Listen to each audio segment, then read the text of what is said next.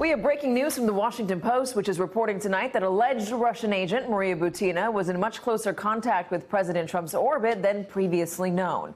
Butina is the Russian gun rights activist who is in jail awaiting trial after she was charged with illegally trying to influence U.S. politics for the Kremlin.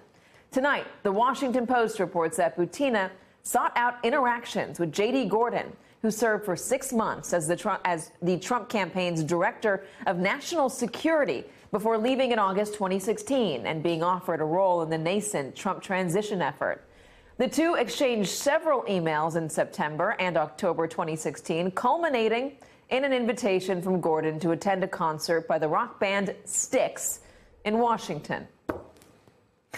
I can't make that up. Gordon also invited Butina to attend his birthday party in late October of that year. Joining us now is Rosalind Helderman, political investigative reporter who broke this story, the political investigative reporter who broke this story for the Washington Post. Also back with us is Harry Littman. Rosalind, I'm sorry I'm laughing, but inviting her to a Styx concert and his birthday party is pretty funny. Who knew they still toured? Yeah, I didn't know that. But then again, I'm a fan of a band that's been touring for 20-something years or more, so I shouldn't pass judgment. Here's what J.D. Gordon told you tonight. Let me read it. From everything I've seen or read, everything I've read since her arrest last month, it seems the Maria Butina saga is basically a sensationalized clickbait story meant to smear a steady stream of Republicans and NRA members she reportedly encountered over the past few years. Since she networked so extensively among both groups at conferences and social events, I wonder which prominent Republican political figures she has not come across. I got to tell you, from the photos I've seen of Butina, she has been standing next to some prominent political figures, including former presidential candidates long before Donald Trump got the nomination, and prominent NRA members. What makes the interaction with J.D. Gordon so significant? I think part of it is his connection to the Trump campaign, and it's clear from emails that were described to us that was a key part of why she sort of sought out this interaction. She apparently met J.D. Gordon at an event at the Swiss embassy. She was with Paul Erickson, the Republican operative she was apparently dating. And Paul then sent an email both to J.D. and to Ms. Butina after the event, sort of reconnecting them and describing them to one another. And what Paul, the way he described J.D. was to say, this is a person who's very important in the Trump transition. He's the kind of person that all the right people listen to his advice on international policy. So it did seem that the Trump connection was part of why she was making contact with him. Let me ask you more about the Trump campaign foreign policy advisors. They were not visible on the campaign, not really. People like George Papadopoulos, not around much. I never saw him actually on the campaign. Carter Page, didn't see him either. J.D. Gordon was somebody who was named, didn't see him on the campaign. These names seem to not come out of nowhere. The Trump campaign was pressured to release a list of who was advising him, because at the time, nobody, it seemed, was advising him. And at the time, considering that nobody was answering the phone and nobody made appearances, it kind of felt like these people were just random people they put on a list and sent to reporters.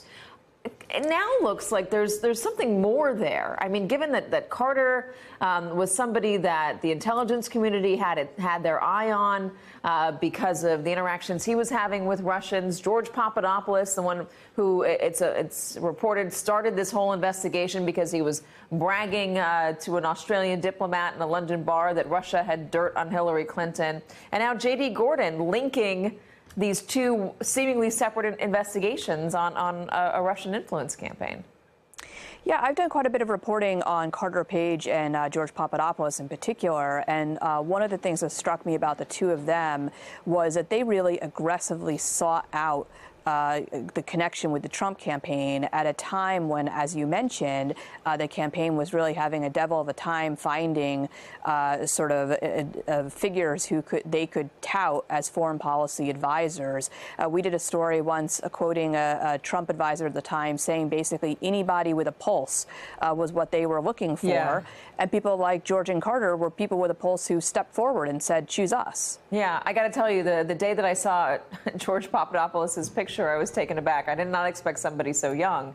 Harry Littman, what stands out to you about this? Well, speaking of so young, she's 29.